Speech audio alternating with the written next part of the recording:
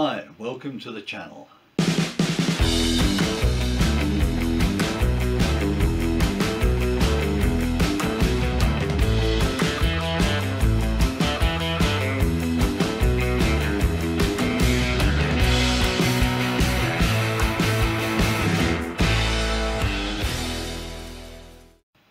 I've made up my mind on which aircraft I'm going to build for Project X.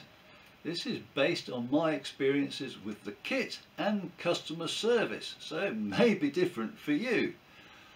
And also based on what I want from an aircraft. If you look at the video linked here, when I started Project X, I had three choices: the Sparsec, Fisher, or my own design.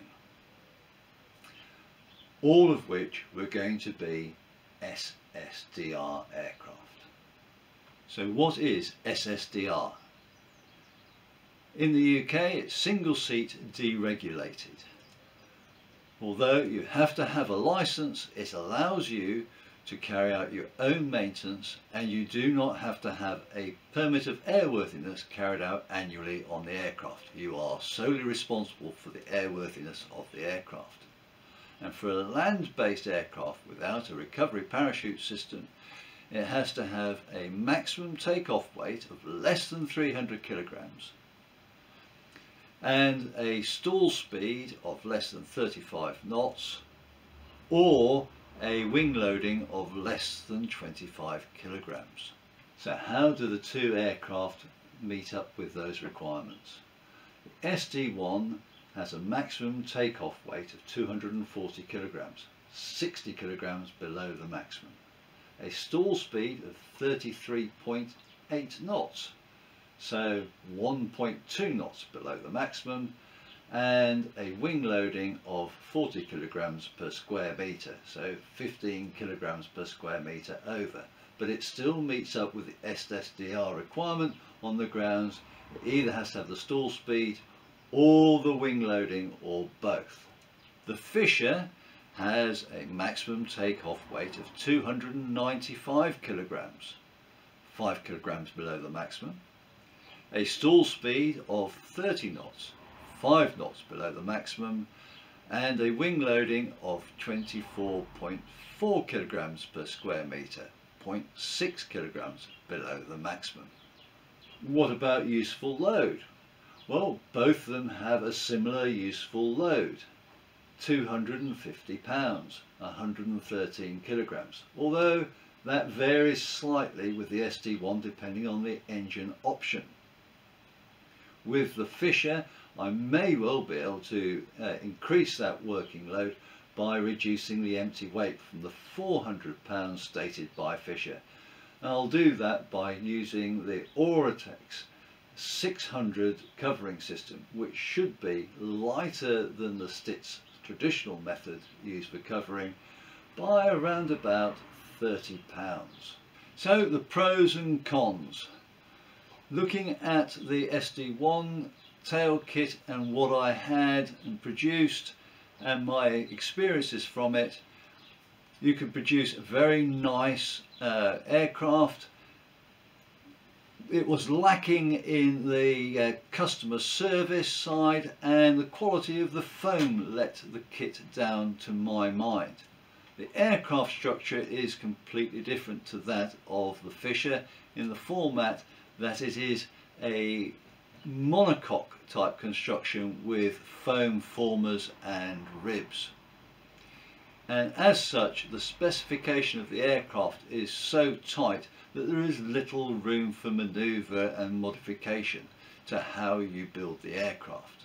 The Fisher kit, to my mind's weaknesses, are in the lack of build manual, although instructions are included on the plan, and there was a slight lack in the larger section block required for the fin and rudder. The positive side for the Fisher is it allows a certain amount of flexibility in the build. So what do I mean by flexibility in the build? Well, it allows you to carry out refinements and modifications to a certain degree, as I did with the elevator trim tab here. It's not quite a conventional build with its geostatic design, but it is relatively traditional, and therefore it is quite easy to build by anybody who has carried out construction of model aircraft or boats. Mind you, that's true for both kits. Both kits gave you the opportunity to produce a final product which will be usable on your aircraft, gave you the experience of the build techniques required and the methods of building. And at the end of the day, both manufacturers discount the full kit by the cost of the tail kit that you bought. The Fisher kit allows you to produce more components from the tail, but the Sparsec kit did give you a good taste of their construction methods. So, which one am I going to go for? Well, looking at my requirements for operation, I fly from grass strips, both aircraft are capable of that. I fly to other airfields, both aircraft are capable of that. The Sparsec is faster and sportier to look at, one might say. But at the end of the day, both aircraft meet up with my basic flight requirements. The Sparsec may be slightly better at doing the cruising to and from places with its slightly faster cruise speed, but it's down to the aesthetics and the build experience. And for me, the Fisher aircraft gives me an opportunity to use my design experience from the past. So, to that end, that is the kit I have purchased, and I have asked for it to be delivered in October. Why October when I could have it earlier than that? Well, I'm planning on flying a lot this summer to catch up with the lack of flying had due to lockdowns, and I also need to sort out space within my workshop area to be able to do the full build.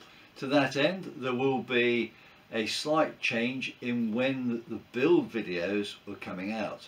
Rather than being on Saturdays at 4 o'clock UK time, they will be on Wednesdays at 5 o'clock UK time.